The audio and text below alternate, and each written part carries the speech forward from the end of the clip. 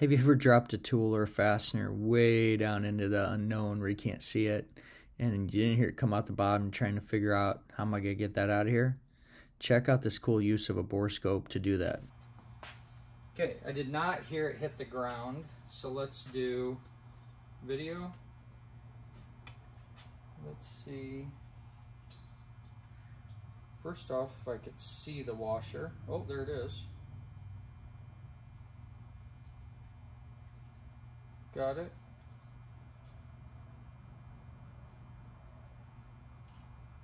Dropped it.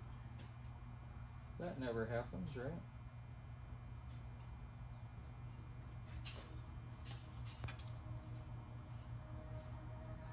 Voila! How stinking cool is that? Man, that was cool, but let me show you some other really cool things this thing can do, and I'll show you the quality of the video. We'll do some still shots with the photo, and then just show you how to use it in case you buy this exact model. Let's go. Okay, friend, smash that subscribe button. It really helps us out. Also, we have hundreds of videos and playlists on here for you. And then we started adding timestamps, so a lot of the videos you can jump around and get right to the information you want. And then we even started adding captions so you can pick your language. Enjoy the video. Hey friends, Shane from HowToWrench.com, and we made a video last week where we were talking about the VEVOR Borescope that we're going to be reviewing today. And we got a list of things from customers, and the only thing I don't have that people requested, I just don't have in the shop right now. I got a couple of them in storage, but nothing we're focused on working on is inside a two-stroke engine. So we're gonna have to come back to that one, but appreciate the request. I'm gonna poke around here a little bit as we go around the shop. And one of the things that we are gonna do is we're gonna look inside the engine, the S&S 145-inch V-twin engine, and we're gonna look down the piston of that, see what the cylinders look like. We're going to look inside a Harley-Davidson bagger down an intake port, so we'll see what the camera looks like from an intake perspective on an assembled engine. And then I thought we'd look down this exhaust of the Ducati.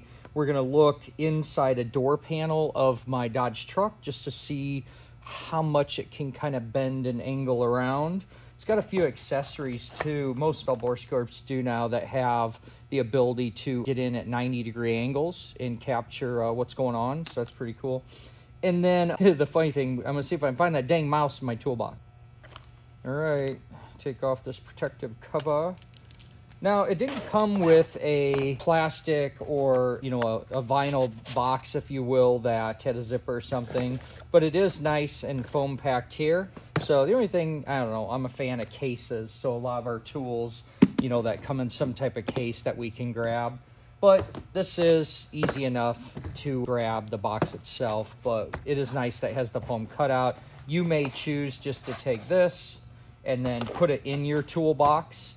If you're not the type of business that doesn't need to take it off-site, that might be a nice option for you. So let's just keep that there. Let's see what all we got. We got our ends that we talked about, obviously a charge cable, and then the camera itself. Now, what I typically do with all my other Borescopes is I don't undo this whole cable, because then it's really nice to just get it back in the box. It's a USB-C style connector, so it's non-directional. All right, see if there's anything super special in here. Just the typical stuff to get familiar with the buttons. We're definitely gonna need this page. Okay, charger cable. Let's see, the charger port is number 14, so on the top side. Let's just look at those. All right, so let's see what we got. We got a slot for an SD card. Whoa, are you kidding me? Are you kidding me? I'm in quite shock right now that this came with an SD card. What size is that?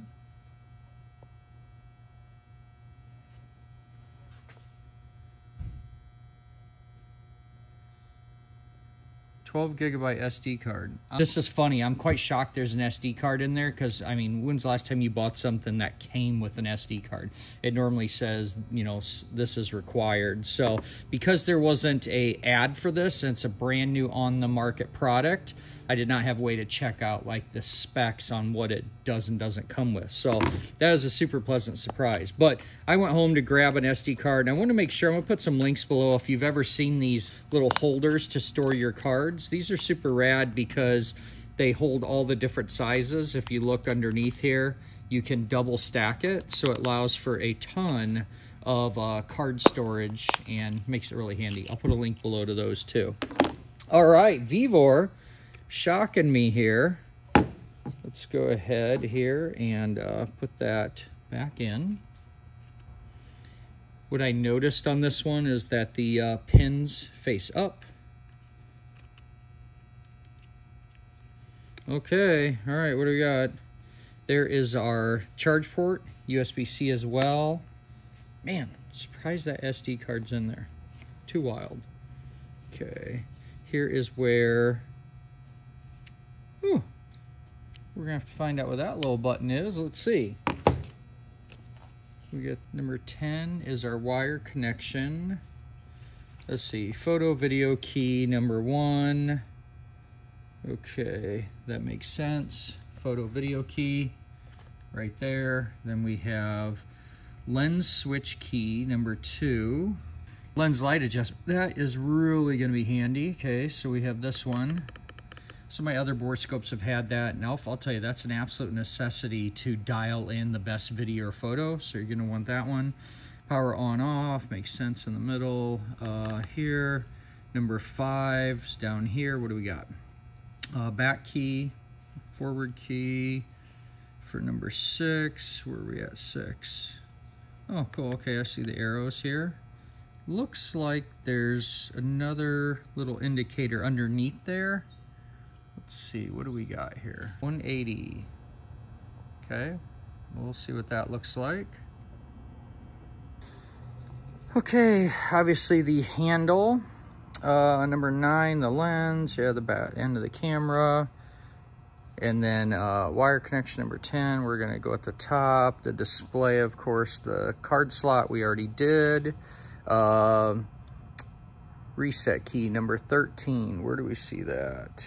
Oh, there's a reset pin. I thought I noticed that little hole in there.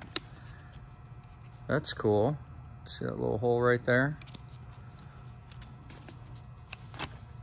And then the charging one was right there as well. So, okay, a little quick rundown. Let's go ahead and turn it on. Looks like you need to hold it for a few seconds.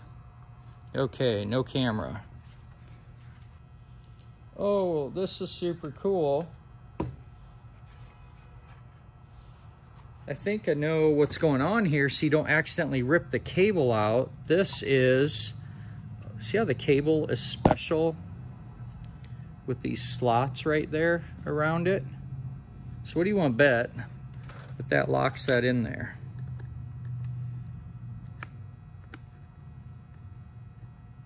Yeah, look at that.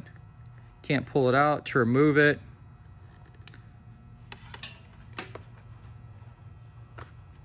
Okay. Man, that is a nice, firm connection.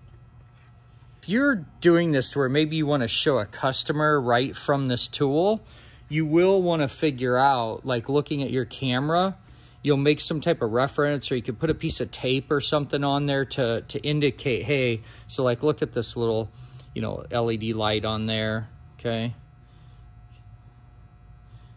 And let's play with that. Watch that indicator. As I keep pushing that, I get the little bars that go across it. So it looks like 1, 2, 3, or off. I'm going with the brightest one right now.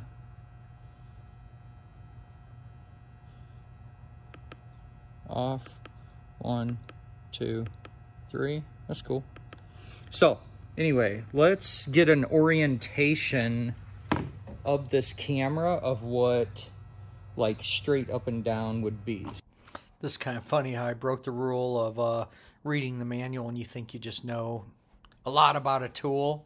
Well, in this case, my mind is blown, and what I started to teach you is what you'd normally do is how you need to orientate, get familiar where the camera is. Wait till you see what this thing actually does. This is so cool. Let's see what happens here when you start to play around with some of these features. So let's do, what did we say this one was? Oh, it does reverse? No kidding. I'm just sitting here realizing what that is. That is really, really wild. I need to make some type of label or reference. Oh, I'll use that label maker from before, because what I did not realize is there are like 3 cameras on this thing. This is on both sides. And then it looks to be one down the middle. Yeah, that's super wild that that's doing the roof right now.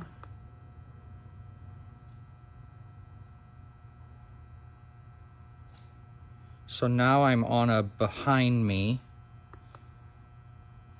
Now I'm going to go forward in front of me, which is what? Wait a second. No, no, no. This is just switching between all the cameras, because now I'm off to the side. You gotta be kidding me. That means I'm on this camera. Okay, to the side. I toggle it again. I'm forward. I toggle it again. And I'm, let's see, I'm off to the right, okay? I toggle it again. I'm back to left. There's 3 cameras on this thing. And so you can have this down a hole or in somewhere instead of like how I used to have to rotate it around.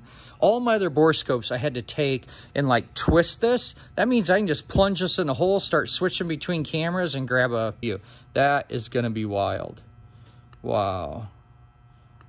Oh, wait a second here. This is not what I think. Oh, you gotta be kidding me. You gotta be kidding me. Look at what this is. Remember the arrow buttons? Watch. It's zoom. Okay? 2, 4 times, 6 times, 8 times. Looks like 8's the max. Wow. What do I want to bet if I go 2, and what happens if I hold it? Shut up. Look at that. If you hold it, it just rotates and flips it for you. Man, this thing is so stinking cool and wild. What was this bottom? I don't remember what the bottom button was. The bottom button, number 7, is setting menu key. Oh, of course. Oh, wow. We can date and timestamp it. So is this touchscreen? No. Okay, use the arrow keys. Let's see, date and time. Let's just hit OK. Let's see. So we want to go forward. Okay, then we want, oops, we want April.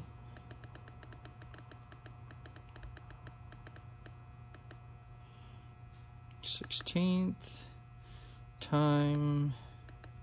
It is 8. Ooh, I gotta get my butt going. I gotta jump on a plane to fly to Sacramento. Do some training for the week up there. We're gonna call that good. Okay, doesn't look like it has an AM or, oops, didn't want to do that. Okay, let's see. Clicked out of that. Let's see if it saved it. 324. It did. Hit the settings to get out of it. Date label. Let's see what that one is. That's just checking on and off. Oh, that's cool. So if the date's important to you, maybe you're proving what a cylinder looked like on a certain date before and after you rebuild a motor. That'd be a super rad example. Okay, let's hit continue down. LCD screensaver on or off. Let's see. Oh, that's kind of cool. You don't want to run your battery down, so I'm gonna leave it off because I'm just gonna be intentional. But say you set the tool down, took a phone call or something, that'd be really cool for a business. Okay, so we'll hit OK. Automatic shutdown off. That's pretty cool. Format the SD card. That's always a good idea. I'm gonna go ahead and Let's see. Let's go ahead and do that.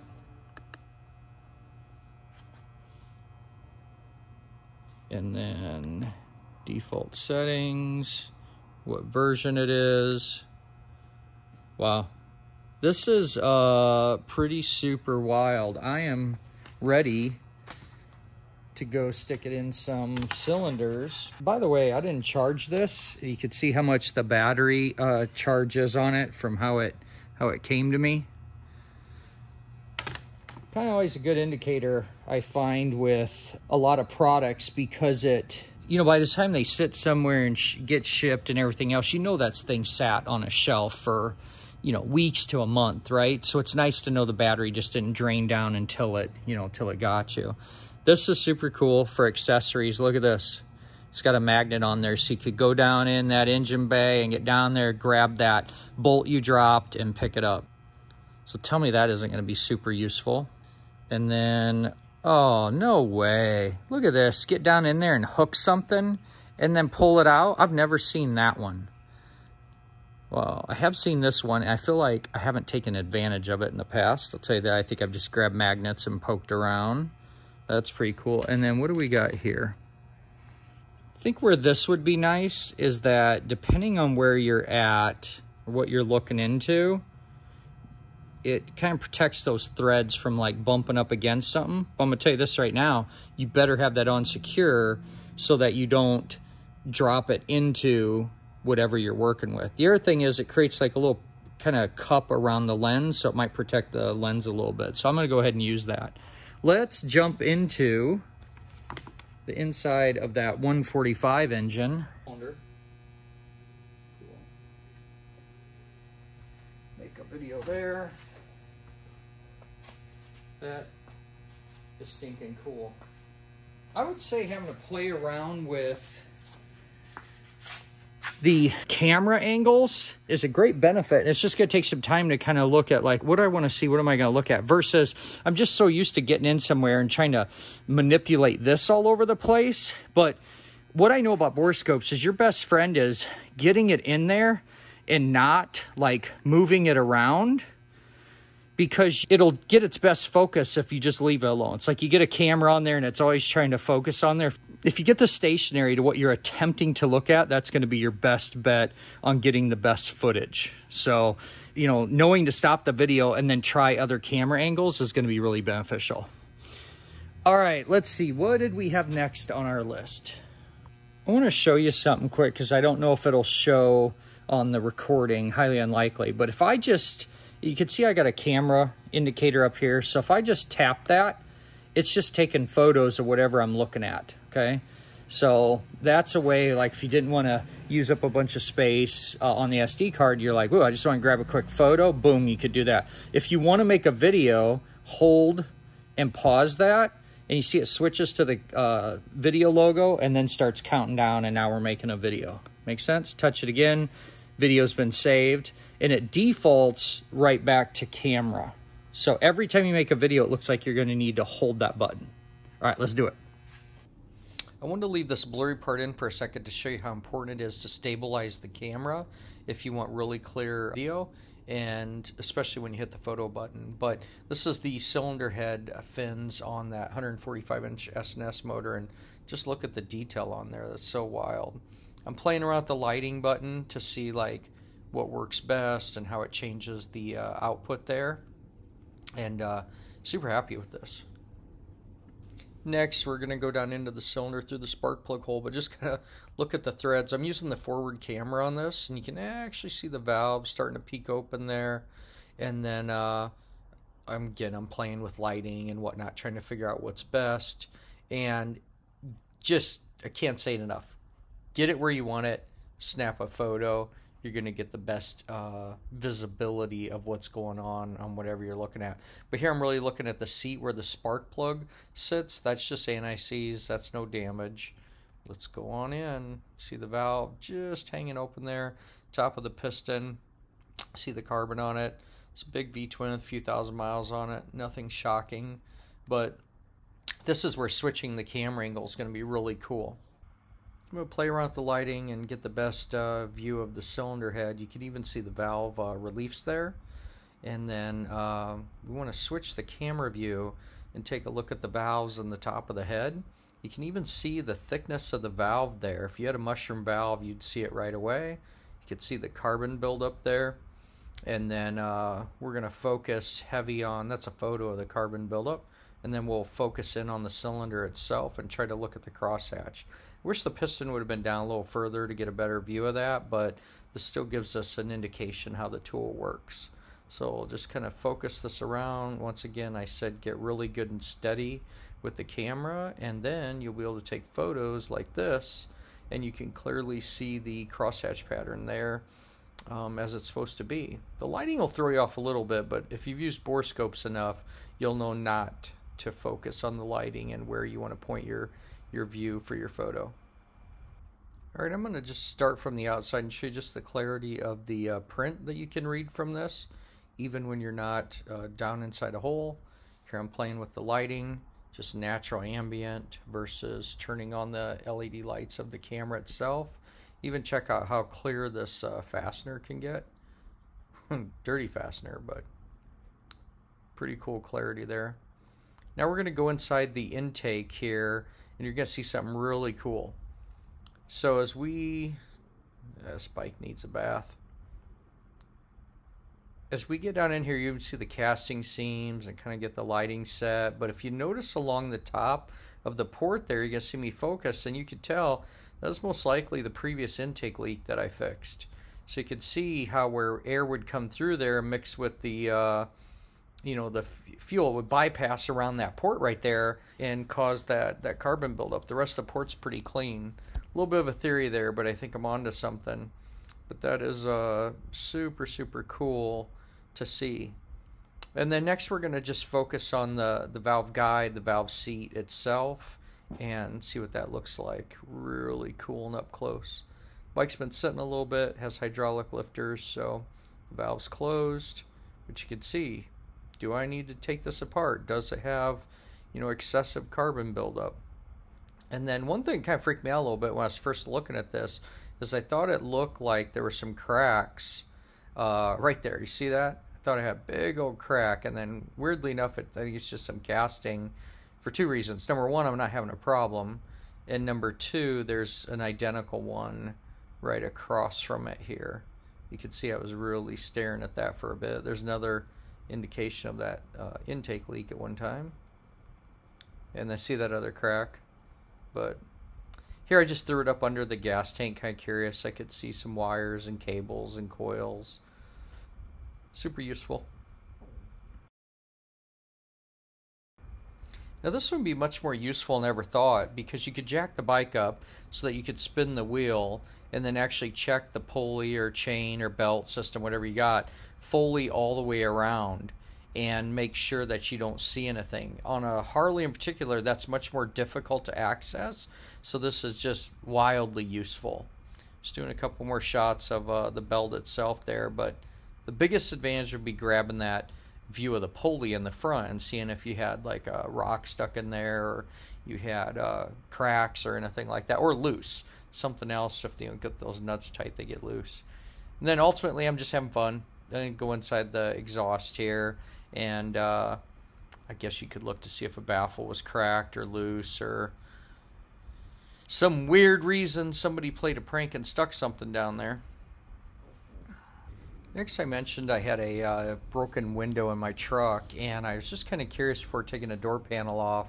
It'd be worth peeking down and see if there's anything weird, like a bad wire or even a regulator's broke or whatnot. But check out how cool this is to just poke down there and look around before you take it apart. And then look at this little video here. You can read part numbers off it. I mean, say I knew it was bad. I figured that out somehow through the switch was good or whatnot. I could take and then now verify a part number without even taking the panel off and just go ahead and find one on eBay or whatnot.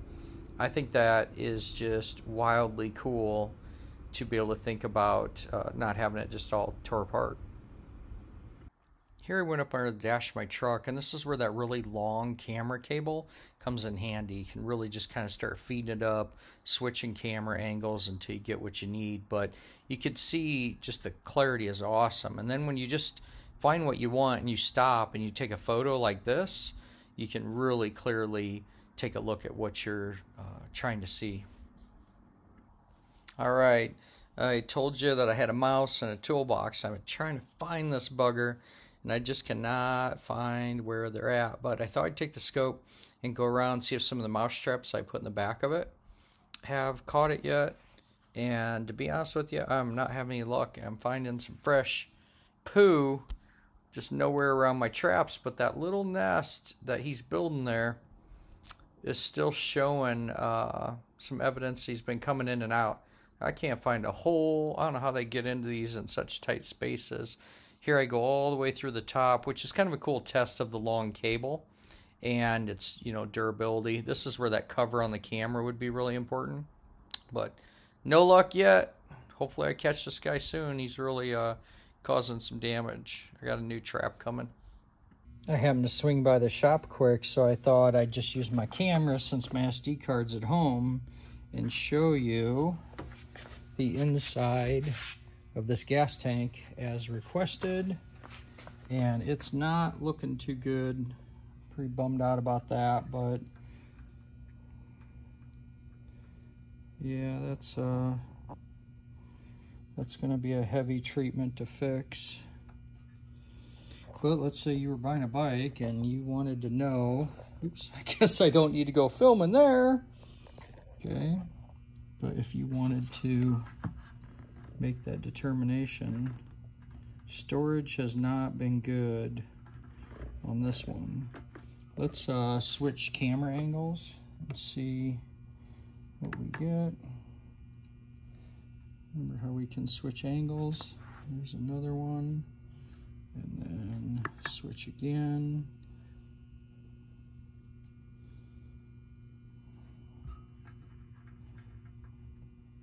Whew. There's some nasty fuel. I think I like that first angle actually. Yeah. So my camera's trying to focus to that, but that's a super clear shot on there. And then you can see the filter come up. Man, look at the clamps need done and everything. So, all right, my friend, thanks for that suggestion. This is a good application for the Borescope for looking down inside these gas tanks.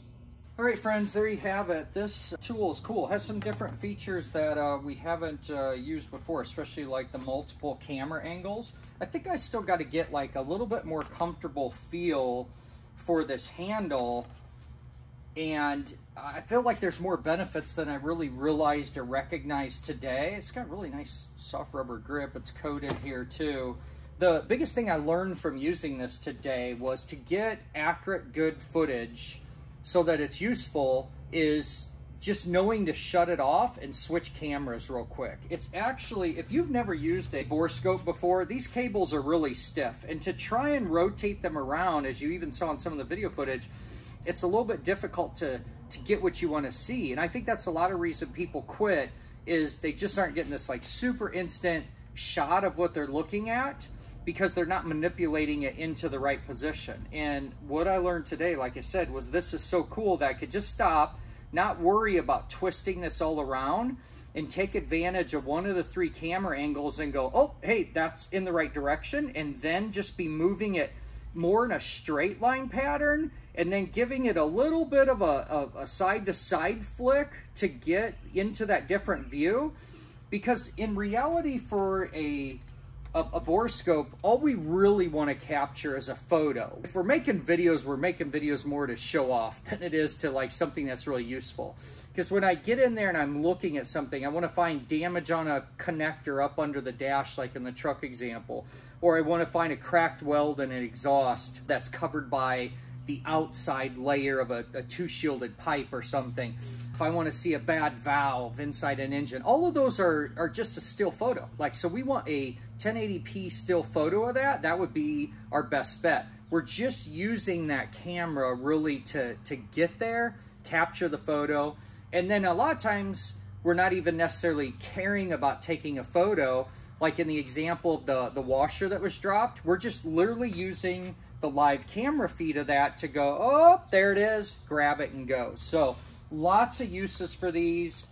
I would not focus on video. I'd focus on like access to seeing what you want to see and the quality of that image. So that's what we use as kind of like our evaluation process on, is this tool something that works? And in our opinion so far here, this works.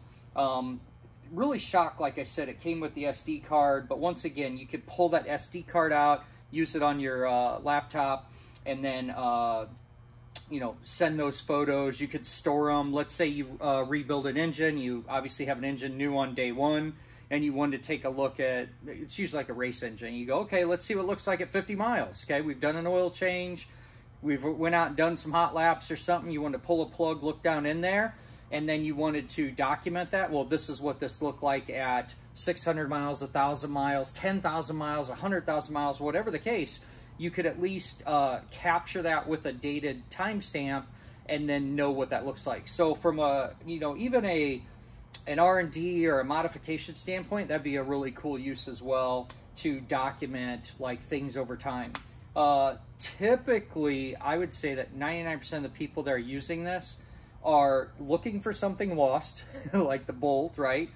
Or they're debating on a next step. Okay, so if let's even think of a fuel issue or whatnot. Maybe I want to get down in and look at like the top of a gas tank and see if it's super rusty, snap a shot of it, tell my customer, hey, no matter how many carb jobs I keep doing on this, you keep plugging fuel filters, your fuel tank is contaminated. Sometimes our customers don't get it without that like extra proof, if you will, like, oh, I didn't even think of the gas tank being all rusty. No wonder. Okay, so maybe you didn't do a bad carb job. Things like that, right? So really for the proof side of it, that's where that capture feature is going to be awesome. If you are making a video too, maybe you're doing something, an application that I'm not thinking about, that you just want to capture it. So you don't even care where you're holding this or what you're doing.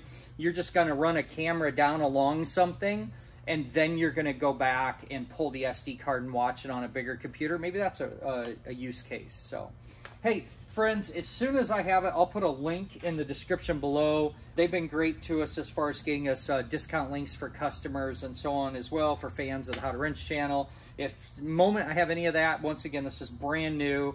As I'm making this video on Sunday the 16th, I don't even have a link to purchase it yet. So it's coming.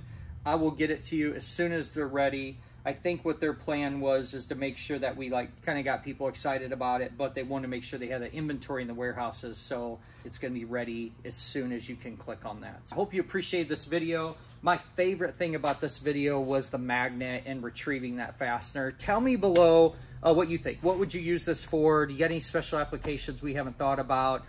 Super rad. Love having you here. If you haven't done so yet, make sure and subscribe.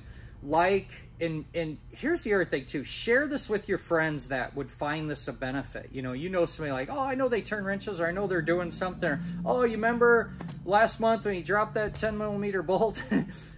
This might be something to really benefit them as well. So share it with your friends. I'm gonna get back at it. We got a ton of stuff to do. Actually, today I need to jump on a plane and go do some training up in the Sacramento area. And excited to go see some coworkers and make it a great week turning wrenches and teaching everything we know. So, as always, my friends, keep wrenching, make it a great day, and we'll see you at the next video.